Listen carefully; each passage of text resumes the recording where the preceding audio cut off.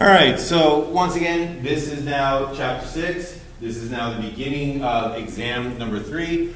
And what we're going to do in chapter 6 is we are going to round out your ability to do a hypothesis test all on your own. This is now when we finally figure out how to do step 2 so that you can have the complete package and know how to, once again, intelligently, accurately, without bias, systematically generalize from a sample that we have access to a population that we're hoping to help.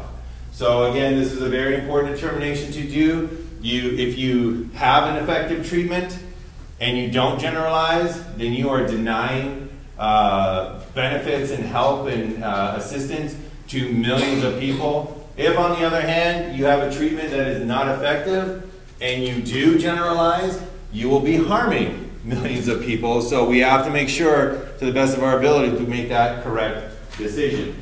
And we need to be able to do this hypothesis test all on our own. So we're doing the cool stuff where we're looking at psychological data, figuring out, does this treatment work, does this treatment not work?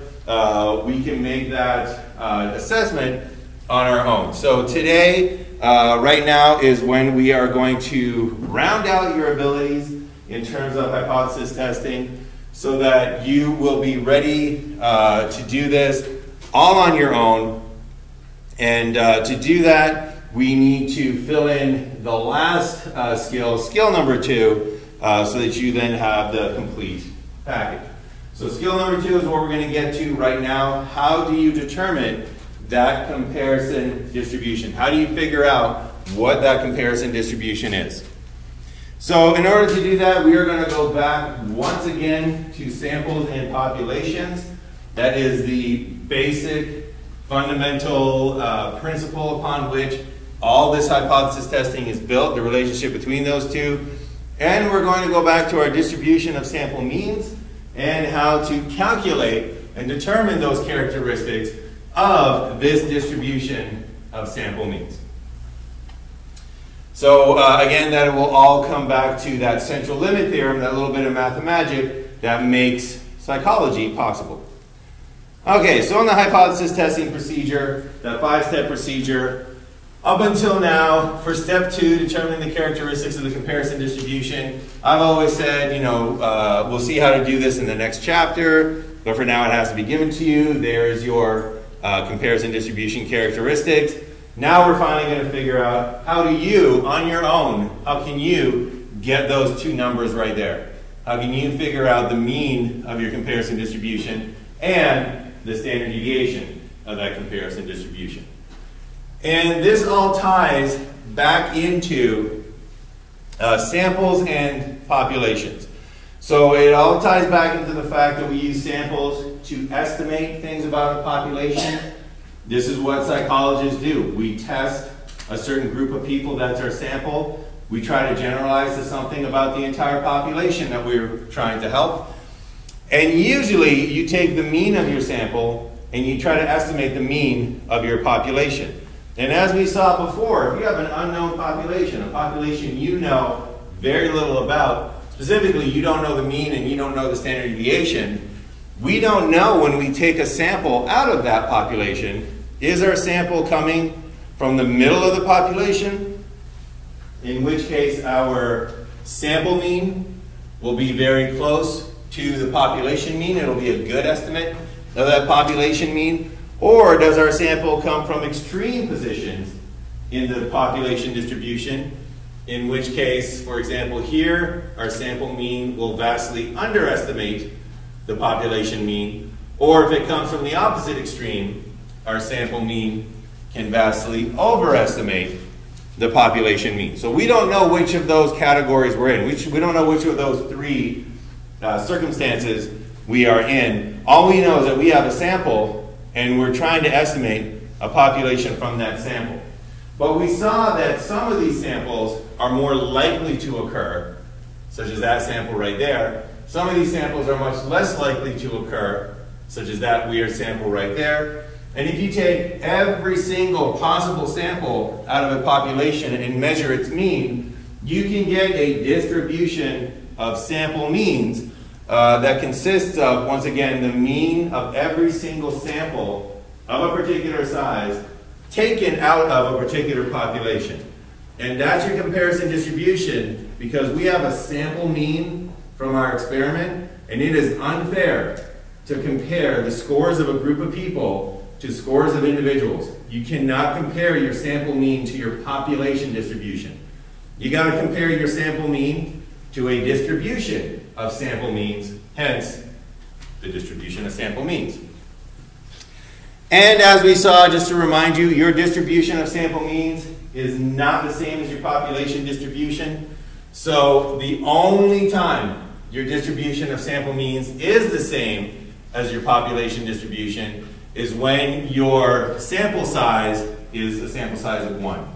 Because then your distribution of sample means is a distribution of individuals. It's a distribution of samples of a size 1. It's an individual. And that's the only time your distribution of sample means looks like your population distribution. For any other situation, sample sizes of 2, your population distribution,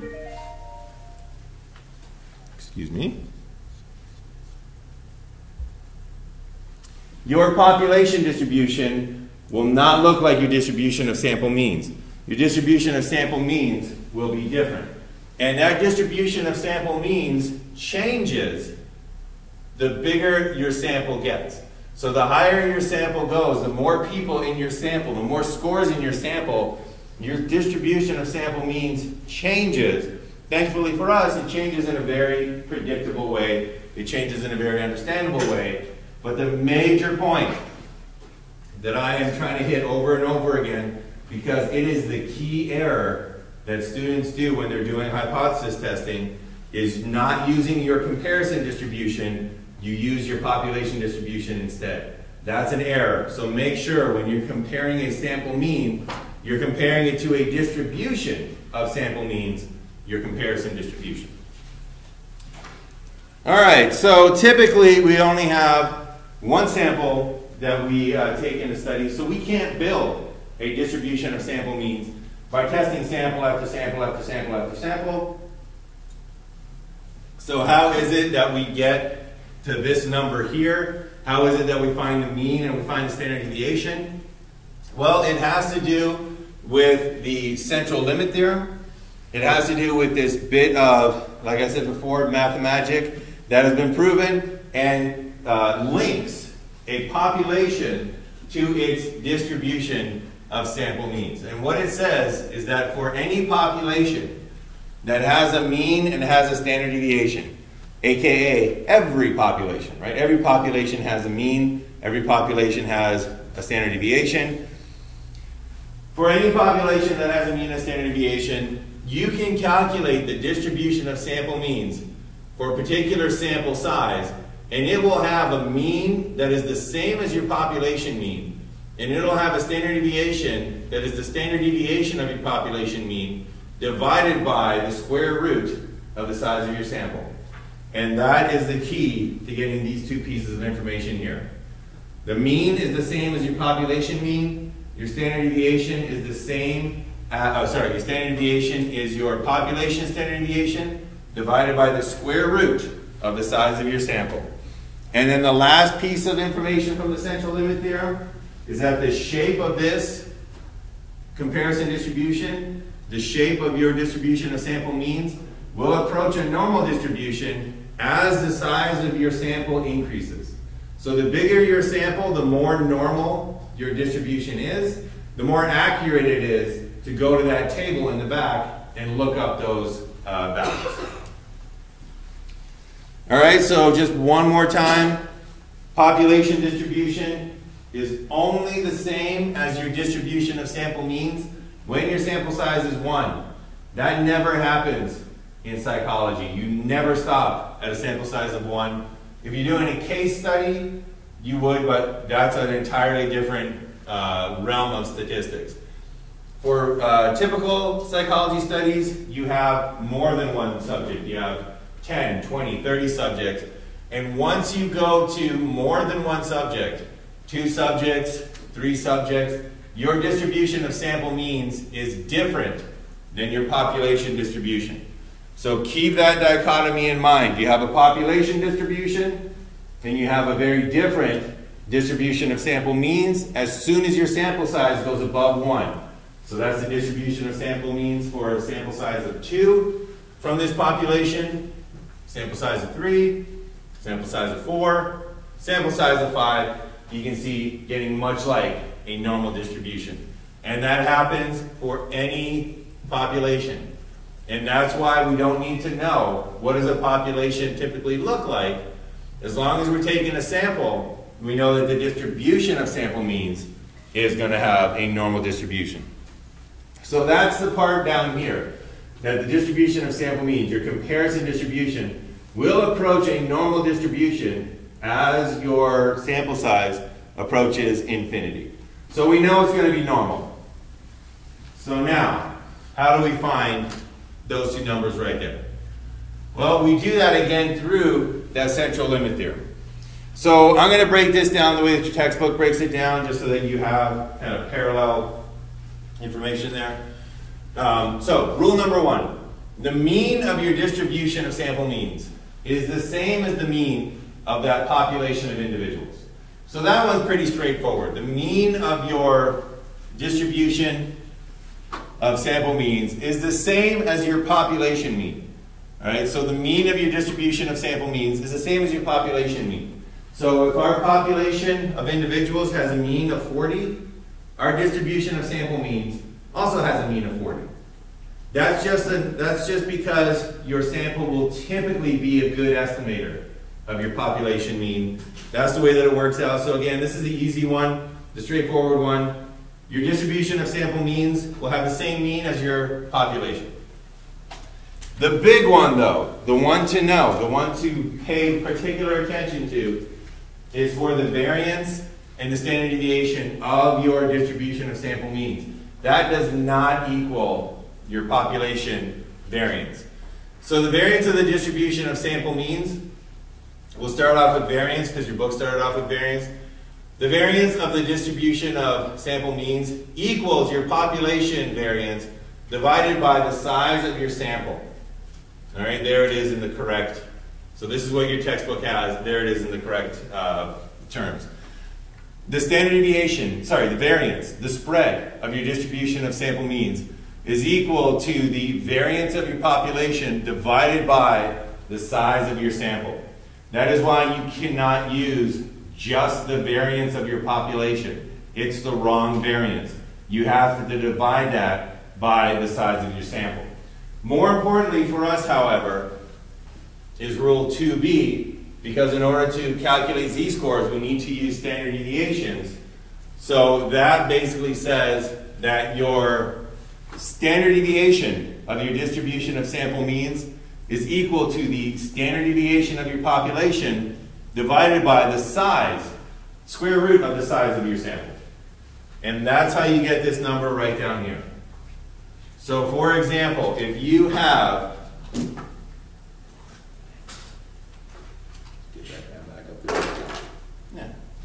so for example, let's go all the way over here. If you have a population that has a mean of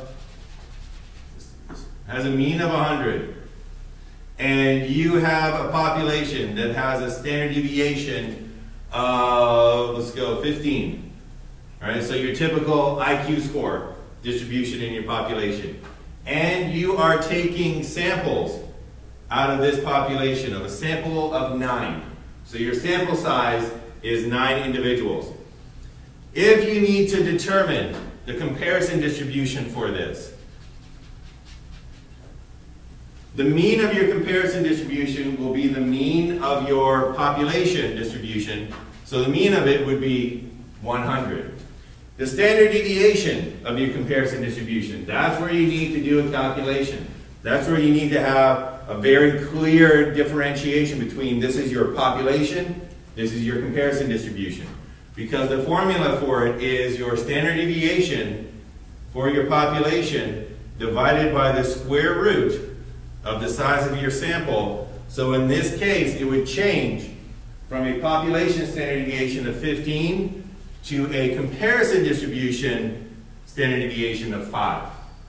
All right, so make sure that when you're doing your homework and in exam number 3, you're not confusing your population distribution with your comparison distribution, and make sure you're using that formula to get the standard deviation, the spread, for your comparison distribution. All right, so that's a key move right there. And then just to round it out, we'll round it out in just a second, just to kind of show you how important this standard deviation is, just so that you can get a foreshadowing of how crucial this number right here is.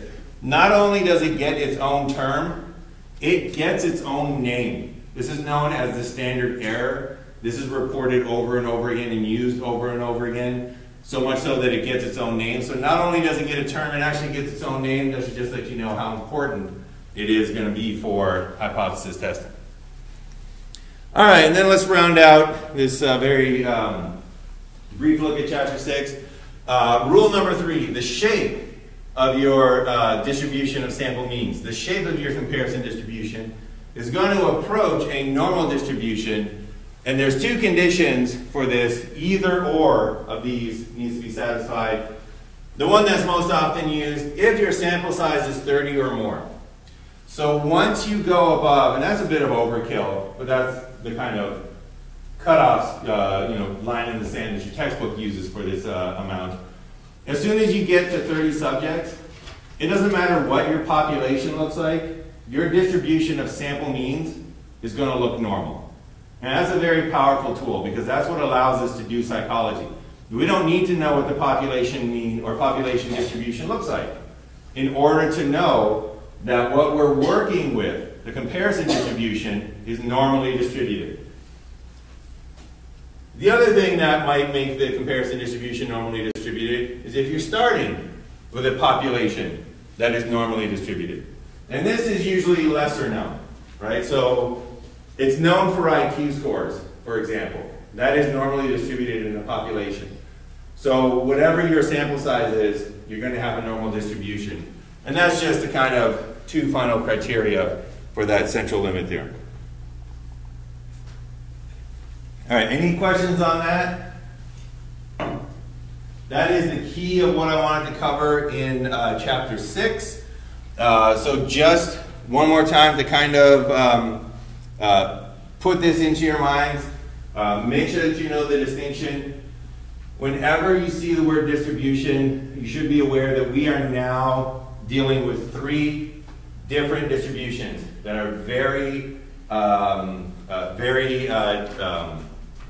distinct, and you need to keep them distinct. Number 1 is the population distribution. That is a distribution of individuals. That is all the individuals that you are interested in. Number 2 is your sample distribution. Those are the individuals that you have access to. Those are the individuals that are part of your experiment or part of your treatment. And you can have a number of different samples taken from the same population.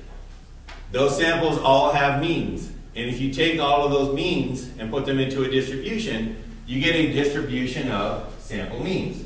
And that is what we were calculating today. The mean of your distribution of sample means, same as your population distribution. You can see it lines up. The standard deviation of your comparison distribution, this distribution of sample means, standard deviation of your population divided by the square root of the size of your sample. So make sure that you are doing this calculation, all right, whenever you don't have your comparison distribution. Again, in exam 2, I will give you the comparison distribution. I don't expect you to calculate it. But moving forward, when you are asked to calculate it, make sure that you're not just grabbing the first standard deviation that you see. That's your population standard deviation. Make sure you're using that comparison distribution standard deviation. All right, so that is what I wanted to cover for Chapter 6. Any questions on calculating that final step 2, calculating your characteristics of your comparison distribution? All right, so just a few things to mention. If you didn't complete your Chapter 6 pretest, or if you didn't do well on it. Once again, as always, MyStatLab study plan open. Get those mastery points. You can get 100% on your pre-test. And then we do have a homework assignment for Chapter 6, but it is going to be due well after the exam, so it is not due, just so that everybody's clear on this, it's not due on Wednesday. Spend the time between now and Wednesday's meeting to prepare for exam number 2, so get your exam 2, your Chapter 4 and Chapter 5 homework done, get your Chapter 4 and Chapter 5 post-tests done, earn your Chapter 4 and Chapter 5 study plan points. But just be aware, because we won't announce this during the exam, you are now ready to do homework assignment 9 for Chapter 6. That is due midnight before we meet a week from today. So when we come back on June 10th, that will be the day that that homework assignment is due. So just be aware of that, put it in your calendar. Definitely not due before the exam, due after the exam, because this is all exam number 3. All right, so that was our brief look at Chapter 6. So what we're doing right now is we are going to continue on. Again, we got this accelerated pace for our summer session. But once again, we are now going to move on to our introduction to Chapter 8. And this is not going to be on exam number 2, this is exam number 3 stuff as well, just to make sure we're all clear on that. All right, Chapter 8. So, we have, up until now, started our look at hypothesis testing with very unique situations. Specifically, we have done this where we have known what the population parameters are. So up until now, we have always been able to say, oh, in the population of individuals, this is their level of self-esteem. Or in the population of individuals, this is how, this is their average IQ scores. We've always been able to say that. That is a very rare occurrence. That is doesn't really ever happen in the real world. In the real world, you're usually dealing with unknowns about your population. So that's what we're going to start right now. Real world situations that you will encounter as a psychologist or reading about psychology. Now we're going to start it off with our introduction to Chapter 8. We're going to start it off with single sample experiments to introduce this idea of this hypothesis test. All right, so in this time, so now we have all 5 of these steps down. We got all 5 of them. You can do all 5 of these steps on your own. So you are ready to do this in that particular example where we know the population. Unfortunately, that is not going to occur very often. However, now we're going to switch gears. So not only are you ready to do hypothesis testing, but you are also ready to do this for real. So you're ready to do it alone, and you're ready to do it for real. So in a real world, real life scenario. So once again, this is the actual, right now we're going to start with the actual, no caveats, no assumptions, real world skills that psychologists use to test their theories, to test their treatments, to discover things about the mind and behavior. All right, so for this, we're going to revisit, we're going to introduce this by revisiting our previous example of Harlow and his monkeys. And if you can recall, you might not have noticed this, but when we first did this, somehow we magically knew how many hours monkeys like to spend with the terry cloth mother. Somehow we knew that it was a mean of 90 and had a certain standard deviation. That number was just picked out of the air. That number we couldn't have possibly known. That was a very unrealistic situation. Now we're going to take a look at how would we do this test if we actually just had the data that Harlow was working with and we made no assumptions about how the population might be.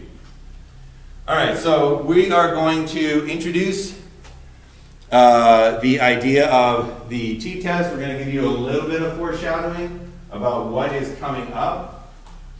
And then we're going to review hypothesis testing, review this idea of the t-test, and, of hypothesis testing. We're going to introduce the t-statistic. It's the alternative to the z-statistic. It is very similar. It's kind of blink and you'll miss it, what's different here. But it's going to replace our z-statistic. And then if we have time, we'll take a look at hypothesis tests with that z-statistic. All right, so foreshadowing the future. We are, up until now, have been doing hypothesis tests with, Excel. And up until now, we've been able to handle that pretty well. That is because we've made a lot of assumptions about what is involved in these hypothesis tests. And what that does is it makes the mathematics much, much easier. It makes it able for us to do it very straightforwardly and very efficiently using Excel. We are now getting into the real world situations, the real world hypothesis tests, and these can get very complicated.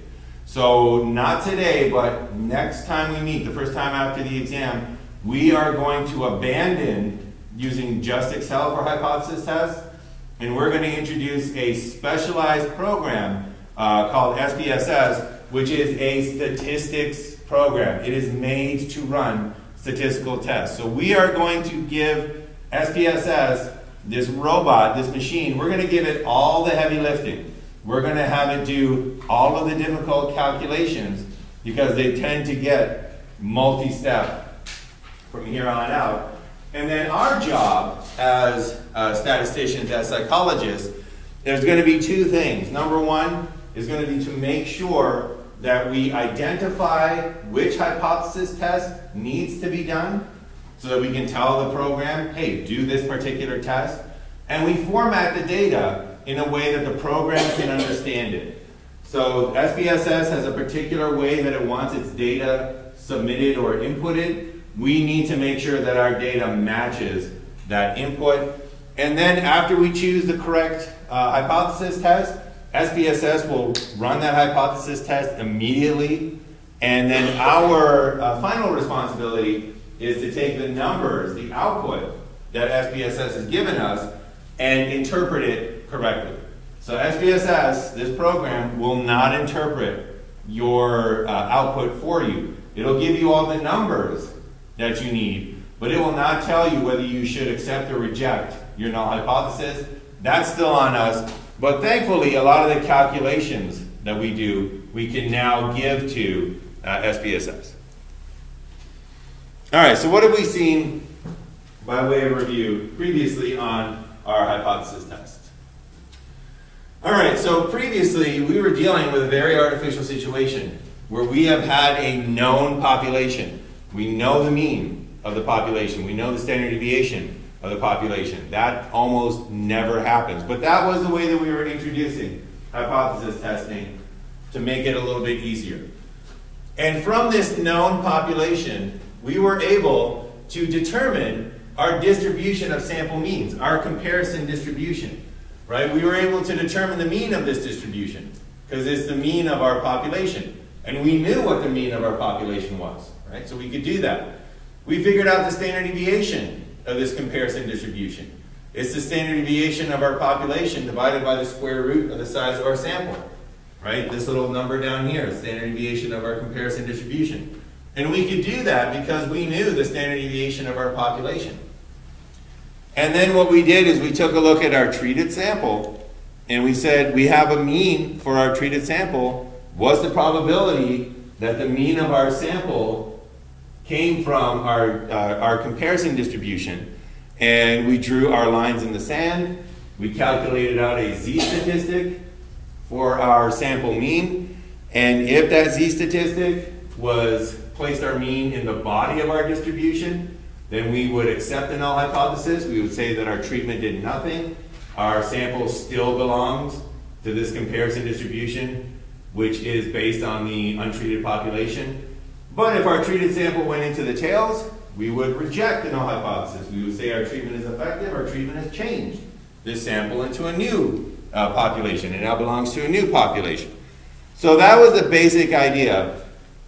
That is the basic idea behind hypothesis testing. Notice that that comparison distribution can be calculated because we know the mean of the the mean of the population. We know the standard deviation of the population.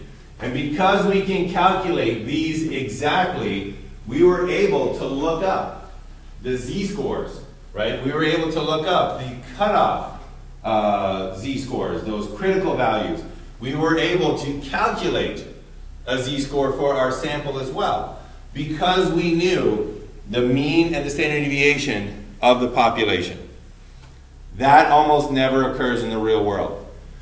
One thing that does occur in the real world is this situation right here, where you have an unknown population with an unknown standard deviation, but a hypothesized mean. And I'll explain that in just a moment. So you have a hypothesis in terms of what you think the mean should be, but you don't know how spread out your population is. This is one typical example that occurs in psychology research. Because we don't have the standard deviation anymore for our population, because we're missing that piece of information, there's certain things that we cannot calculate. There's certain things that we need to change. So before we go much further, let's talk about this hypothesized mean. The hypothesized mean, this is the mean that should occur if there is no effect, if there's no treatment effect, if there is no difference. In some situations, we might not know what the actual difference is, but we definitely know what the number should be if there's no difference. Okay, and one classic example of this that is a hotly debated issue right now is the gender pay gap. So there is tons of research that is being done just to try to figure out what the gender pay gap actually is. So you'll hear estimates all the way down to women are earning 49 cents on the dollar for for what males make, all the way up to women earn 98% on the dollar for what males make. People are trying to figure out what is the actual gender pay gap in in the world. However, if there was no gender pay gap, if there was no effect of gender in terms of how you pay, then we know exactly what the situation should be. It'll be this situation right here. So we might not know how much women actually make for every dollar that males make in the population. But we do know that if there was no difference between the amount of money paid to women and the amount of money paid to men, then women would make $1 for every dollar that males make. So this situation might not exist, but if there's no difference, in other words, if the null hypothesis is true, and there is no gender difference, there is no gender gap, then we know that women should make $1 for every dollar that males make. So that is one situation where you can hypothesize what your population mean should be. In this hypothetical population, where there is no effect of gender, everybody's going to make the same amount of money. If you are given, if you have 8 hours to study 2 topics, and there's no preference between how long you're going to study for those 2 topics, you're going to spend 4 hours on one, you're going to spend 4 hours on another. So sometimes we can hypothesize what will the mean of the population be if there's no difference. And that's your null hypothesis. Your hypothesized mean for this unknown population is your null hypothesis. You then do the hypothesis test to see if that null hypothesis population is actually the true population.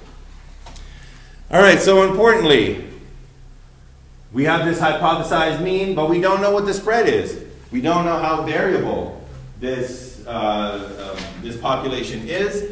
So because of that, we're missing key information for our comparison distribution. We don't have that standard deviation anymore. It's gone. So because of that, we can't calculate a z-score. A z-score is gone. So we can't use that anymore. So because we can't calculate our z-score, we don't give up. We don't just say, oh, well, hypothesis testing was nice. Well, we had it. We say, all right, we can't use the z-score. What else can we use? Is there an alternative to the z-score? And there is an alternative to the z-score, and it's called the t-statistic or the t-score. So the t-statistic is your alternative to your z-statistic. And this is for your unknown populations. So from here on out, we're going to be using the t-statistic in hypothesis testing. Because from here on out, we're going to deal with a very real situation where we do not know what the population is. We don't know what the spread of the population is in this case. So for the unknown population in this situation, we have a hypothesized mean. A mean where we say if there's no difference, if there's no effect, this should be the mean. This should be the mean amount. But we have an unknown spread. We have no idea how variable our population actually is. So we can't directly calculate our comparison distribution because we're missing those pieces of information. So what can we do? How can we rectify this? How can we fix this, that we're missing these pieces of information, specifically that piece right there? How is it, or what is it that we can do to fix that particular situation? Well, what we can do so we can fix it, so that we can actually do our hypothesis testing, is we are going to use the t-statistic instead of the z-statistic. Now, one of the great things about this shift right here is that there's very little change to the 5-step procedure. The 5 steps that we've been using still remain. Those 5 steps do not change. It's still step 1, 2, 3, 4, 5, null hypothesis, comparison distribution, cutoff scores, your samples, score, and then make your decision. That stays the same, but we are going to tweak it a little bit. So what stays the same and what changes? State your research question, state the question as a research hypothesis and a null hypothesis about the population. That stays exactly the same. So no change is going to be made to step 1. So everything you learned about step 1, keep doing it exactly the same. Step 1 has not changed. Step 2, determine the characteristics of the comparison distribution. Well, this does change. All right, so this is going to be the major change. This is going to be the big one. We're changing our comparison distribution. Step 3, determine the cutoff sample score on the comparison distribution. Your lines in the sand, this will also change. The change here is going to be very slight. Basically, instead of flipping to Appendix A1, you are now going to flip to Appendix A2. So it's just a new table of values, but it does change. Step 3 does change. Step 4, determine your sample score on the comparison distribution. This is going to change so slightly. This is your blink and you miss it change. It's basically the same.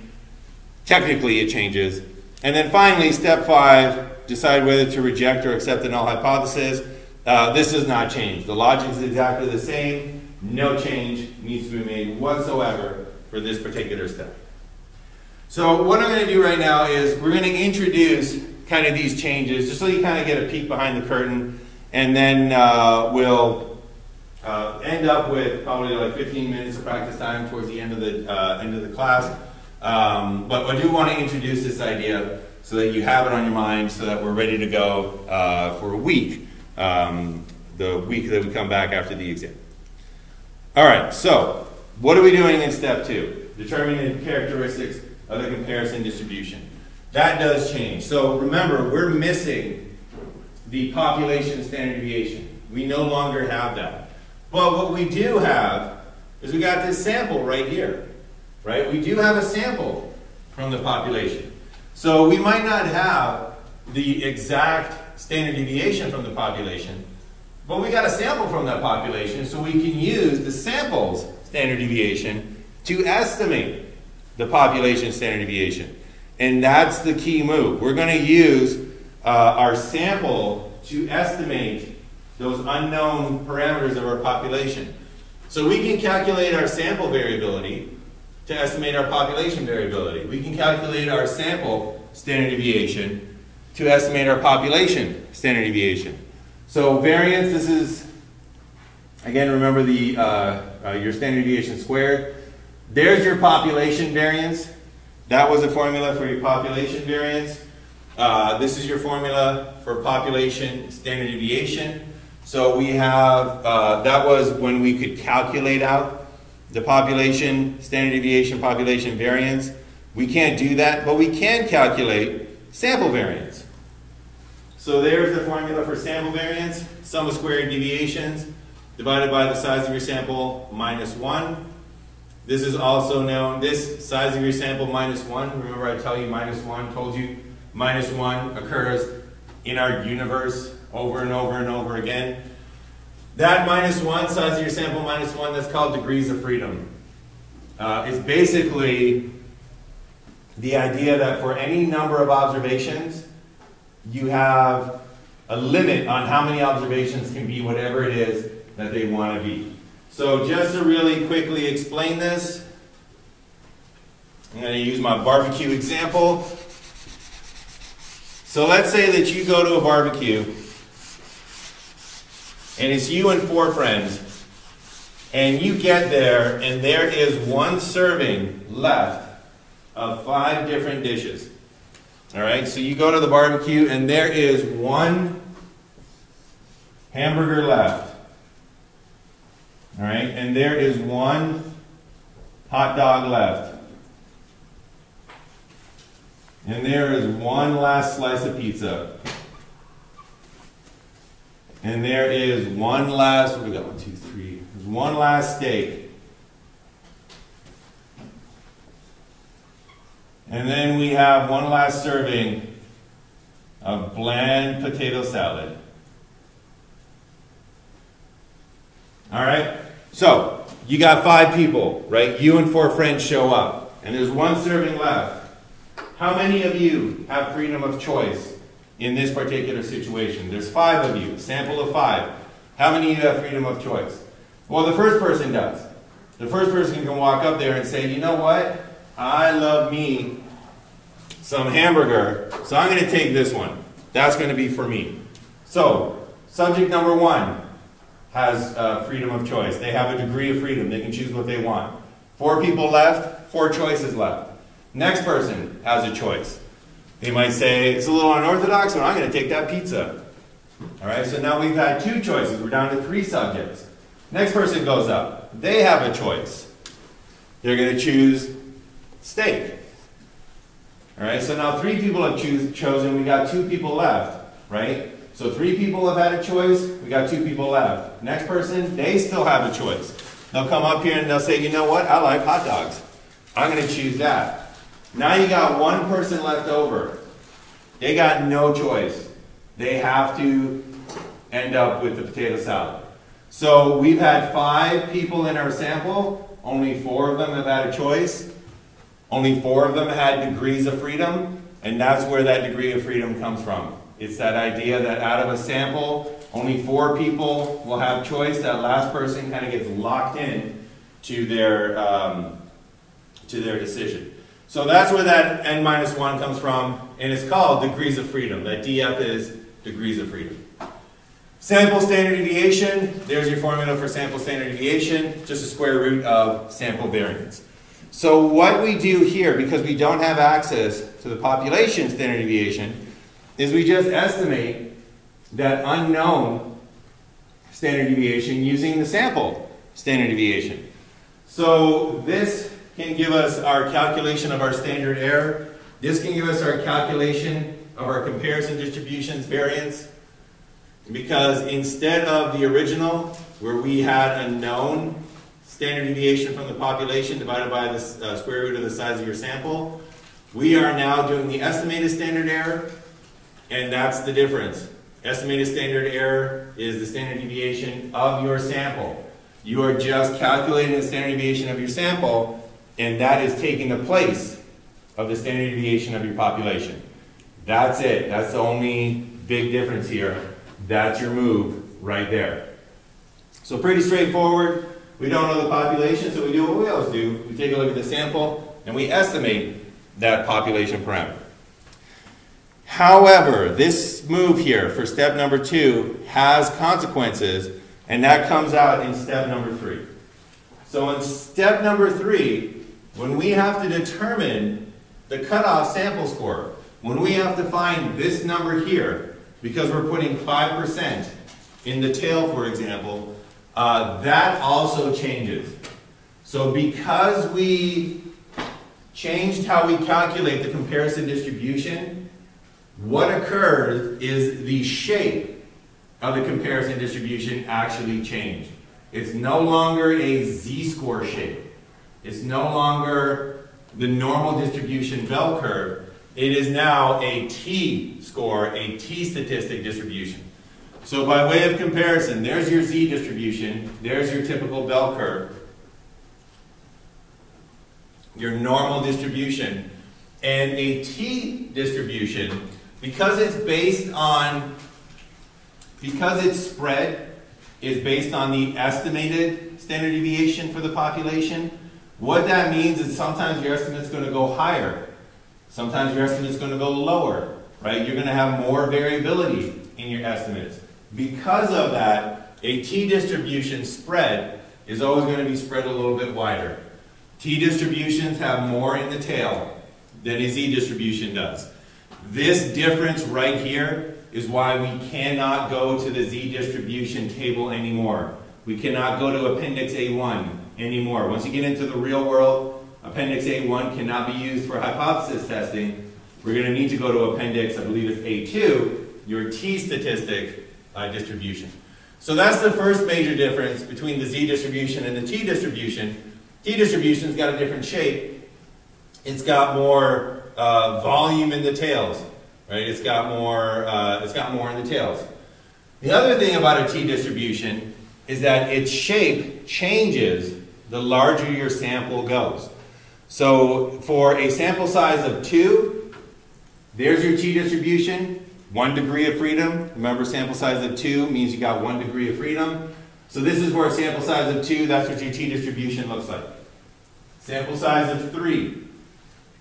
Sample size of 3, 2 degrees of freedom, right? That's what it looks like. Sample size of 4.